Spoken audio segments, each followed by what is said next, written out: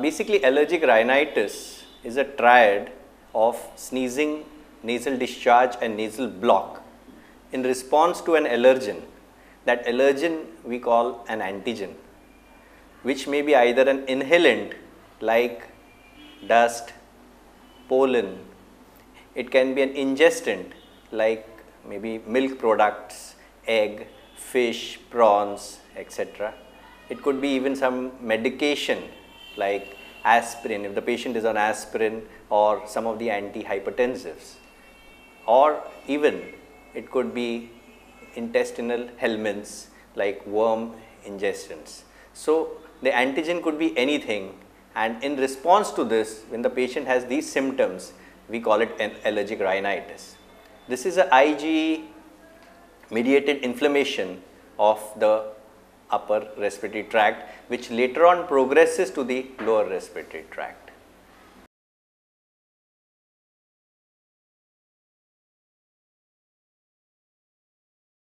Basically, allergy is seen all over the world, as you know, and the incidence of allergy is increasing. 25% of the world's population suffers from allergy, and when we consider allergy as a single unit, 55% of allergies constitute allergic rhinitis. So, allergic rhinitis forms the largest group of patients suffering from allergy. As far as the incidence is concerned, it is maximum seen between 10 to 30 years of age. So, the second, third decade of life is showing the peak, and male and female there is an equal predisposition, there is no difference as far as them. Usually the patients come with recurrent colds. It does not keep them in bed. The patients go to office, but obviously do not work in the office. They come with sneezing, nasal discharge, nasal block.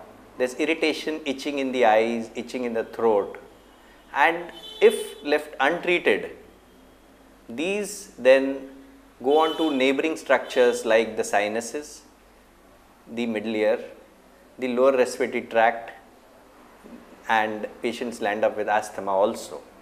So, there are a lot of other situations where the patients may present to us with rather than just a nasal discharge or a nasal block.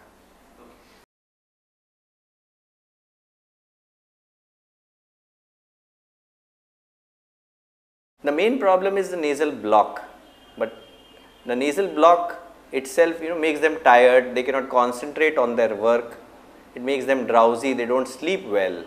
So, the basic lifestyle of a person, of a patient gets affected, their quality of life is not only affected, even their enthusiasm in work goes down.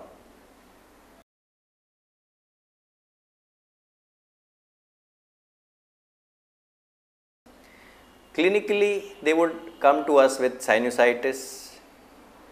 The nasal polyps may occur, which again such a distressing symptom that the patient has to breathe from his mouth.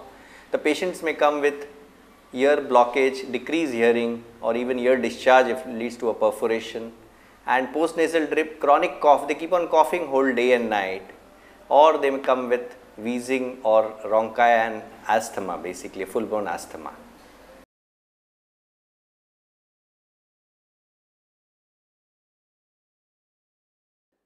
Yeah, there is definitely a diurnal variation.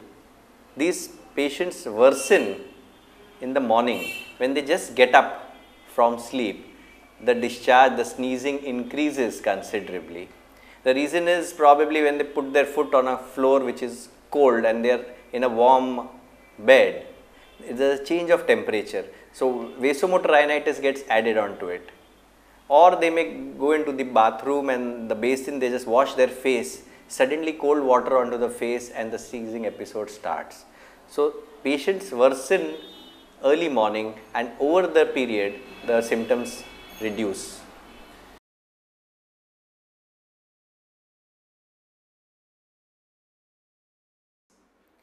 The clinical history is there is a definite familial incidence in this. If both parents are suffering from allergy, there is a history that even my parents had that, or grandparents had asthma. So, there is a definite genetic predisposition as far as allergy is concerned. Secondly, whenever one is stressed, stress would also trigger off allergy. So, they are working very hard, stressed out, and this allergy factor increases.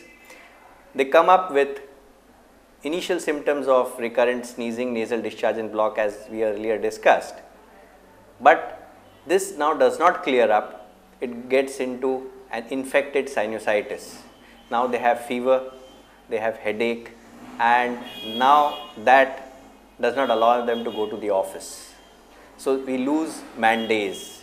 In fact, in the UK, sinusitis is the first cause of loss of man days as even compared to hypertension and arthritis. So, here unfortunately in our country people go to the office, we do not lose man days, but they do not work in the office.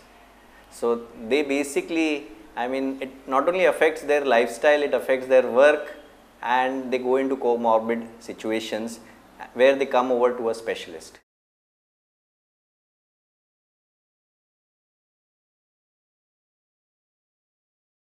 The clinical history is very apparent. I mean, it is just a family history.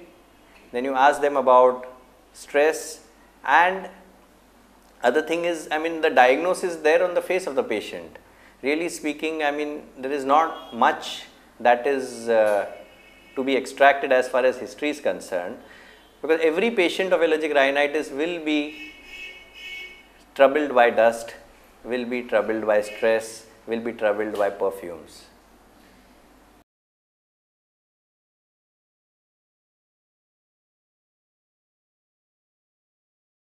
As far as the triggering factors are concerned, one is that there is sudden change of climate, either from hot to cold or cold to hot. Secondly, it could be, as I said, stress, a sudden increase of workload or stress, or it could be a hormonal change, as far as female patients are concerned, or if the patient is suddenly in an atmosphere where somebody is smoking, as a passive smoker, this would trigger off, or if they have used a certain deodorant or a perfume and they get the episode. So, these are all triggering factors where the patient's allergy gets exacerbated.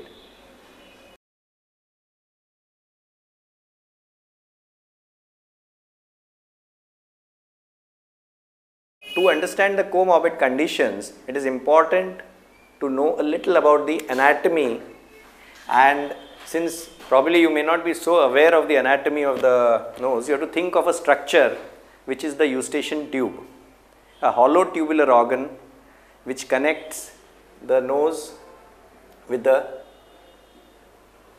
ear and the nasopharynx. So, what happens? We are talking about allergy in the nose. Now, this allergy causes the mucosa in the eustachian tube to block the middle ear, the ear gets blocked, and the same discharge comes into the throat, leading to lower respiratory tract infections. Now, when we see the lungs, the same respiratory tract is a continuation of the lower respiratory tract. From the tip of the nose till the terminal bronchi of the lung, you have the same epithelium, pseudostratified columnar respiratory epithelium. The same epithelium gets into the middle ear. So, whenever the patients are suffering from allergic rhinitis, which is not adequately controlled, it leads to infections in the middle ear, it causes pharyngitis, and it leads to asthma. As far as asthma is concerned, 80% of the asthmatics suffer from allergic rhinitis. So, the moment you treat the allergic rhinitis, the intensity and frequency of asthma goes down. You treat the allergic rhinitis, post-nasal drip, cough, pharyngitis, tonsillitis goes down. That also includes the adenoids over here. The moment we treat allergic rhinitis in the ear, we have serous otitis media and suppurative otitis media, that comes under control. So, these all include the comorbid situations arising because of allergic rhinitis basically.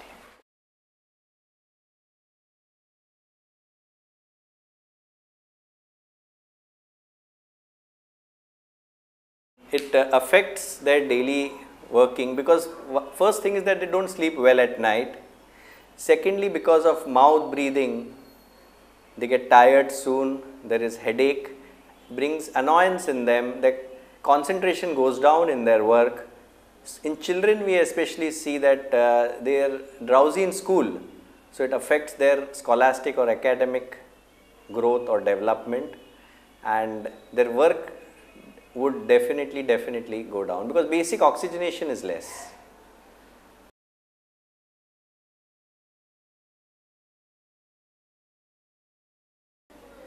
The diagnosis of allergic rhinitis is basically a clinical diagnosis. We do not advise, at least in our practice in ENT, I don't think anybody advises the skin allergy tests or RAST or the IG levels, which obviously would be high. So the diagnosis is written on the face of the patient. The patient comes and sits in front, we know that this patient has allergy because there is a certain shine on the face, it's like an allergic shine. Secondly, in children especially, you find they give you a salute, what is called as an allergic salute. The child will be rubbing the nose and that is an allergic salute. Constantly, by trying to clean the nose, there is a horizontal line or bridge on the bridge of the nose which is called as the Darier's line. And these patients who suffer from allergy make various grimaces on their face. They try to clear up their nose or they try to open up their nose by certain expressions. So these grimaces which are seen on the face itself tells us that the patient has allergy. This is on just seeing the patient's face. Now when we examine the nose from inside, the mucosa is edematous, the turbinates are hypertrophied. On seeing the throat, there may be presence of polyps if it's a long-standing allergy. On examination of the throat, there may be post-nasal drip, there would be pharyngitis, and the diagnosis is established with this. The discharge from the nose is always watery, copious bilateral watery discharge, and the diagnosis is made by this. We really speaking don't do any diagnostic tests. The diagnosis is in front of us. It's basically more of a theoretical or an academic exercise to do a diagnostic test.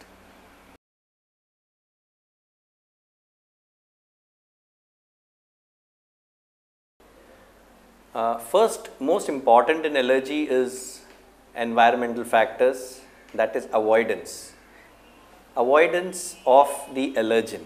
The moment if you can identify and avoid a certain allergen, it is wonderful, the whole problem is solved. But most of the time we do not know what it is and it's not possible to avoid because not only house dust mites, the safest place where the patient comes in, being in the bedroom, totally closed, lying in the bed is one of the most dangerous places. So therefore it's very difficult to come away from allergy, that because even in the bedroom one will find dust mites. There will be an air conditioner which is the best breeding point for an allergen like fungus because it has a filter where the air is moistened, wet, humid air, very good for fungus to grow. So there is no safe place and it's obviously very difficult to eliminate or avoid all factors. But ideally I would prefer to avoid, and avoidance would be the first line of treatment. If with avoidance the patient does not get benefit, next would be to use a non-sedative antihistamine. With a non-sedative antihistamine, if the patient is not fully relieved, I would add intranasal corticosteroid, a nasal spray, that is topical corticosteroids. If with that also the patient does not improve, next we go on to add an oral steroid, and finally if there is no response to the combination, patient would require surgical approach. Basically we call it acute. When the patient comes with acute rhinitis, it's usually up to 3 weeks that is supposed to be acute rhinitis. Then it goes into the next stage from maybe 3 weeks to 3 months, and beyond 3 months if this persists, it goes into chronic rhinitis or chronic sinusitis.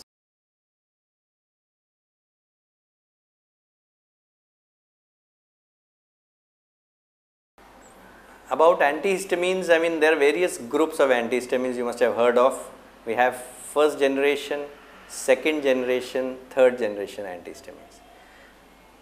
Now you must have just heard of third generation antihistamines, but good number of our seniors still use the first generation antihistamines. It's like you'll find Fiat on the road, with Maruti is also running, and you have Honda and Skoda also on the road.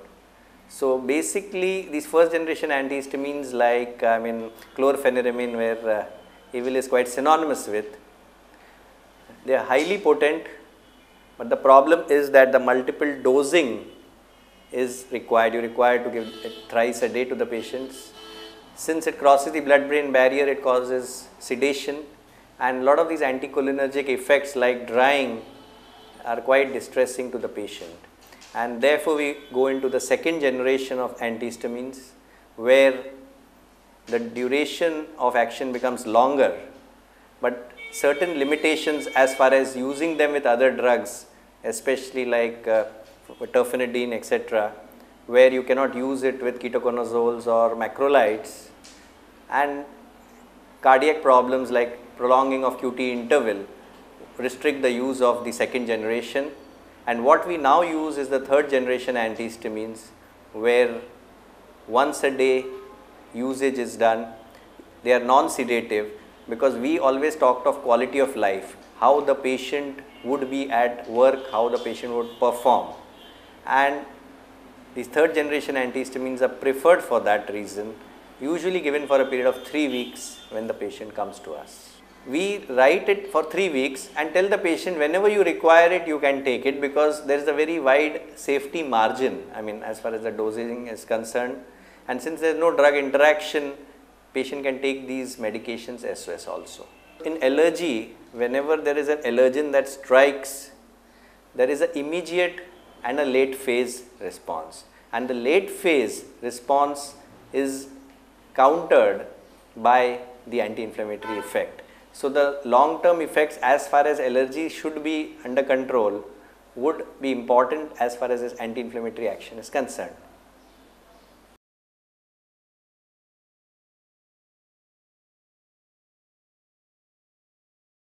Especially if rhinitis sinusitis is persisting for over 3 months. Secondly, if it actually forms a polyp, or then we get a CT scan done and we see if the osteomeatal complex is blocked or not. I would like to just show it to you over here.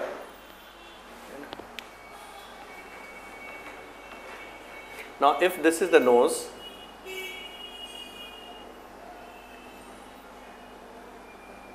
we have the maxillary sinuses, we have the orbit, we have the ethmoid sinuses. Now, the nose is lined by the respiratory epithelium. The same respiratory epithelium gets into the sinuses also. The respiratory epithelium is lined by cilia. The cilia beat at a constant fashion, and every 20 minutes the sinuses get cleared of the mucus. So, all the mucus from the sinuses gets cleared from the osteomeatal complex every 20 minutes. We do not have to blow our nose every 20 minutes. So, if this osteomeatal complex is blocked by a polyp, or by even a deviated septum, or by any other fungus ball or whatever, then the patient goes into chronic sinusitis, because there will be accumulation of fluid inside leading to secondary infection and chronic sinusitis. So, there whatever antibiotic, decongestant, anything added along with an antihistamine will not help, and what we require is we go endoscopically, open the natural ostia and allow the natural drainage. So, this mucociliary clearance of the sinuses is to be established, and that is the key or the essence to nasal sinus endoscopy, where a surgical intervention would be required.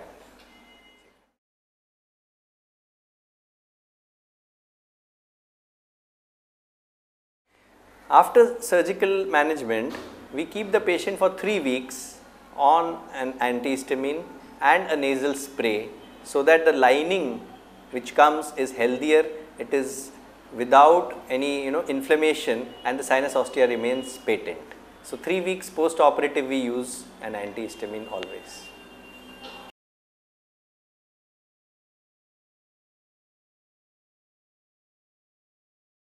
we do step up in an acute attack of a full-blown allergy.